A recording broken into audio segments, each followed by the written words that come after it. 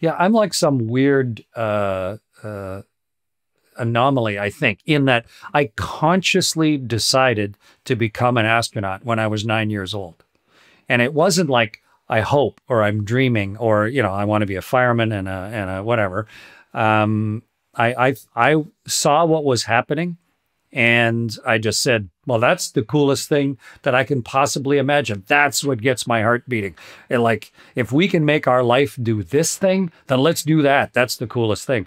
And what planted both the seed of imagination and the certainty that that's what I wanted to do was a combination between fiction and nonfiction.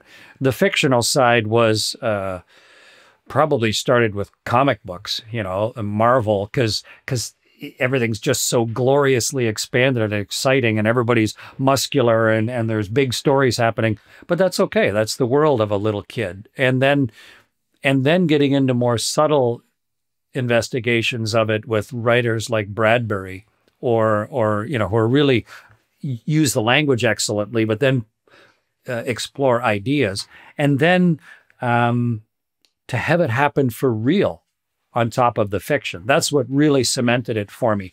Here I am, a little kid reading this early science fiction and then seeing that that people are doing this for real while I'm watching these pretend things of Kirk and Uhura, exploring a 5-year mission, Strange New Worlds.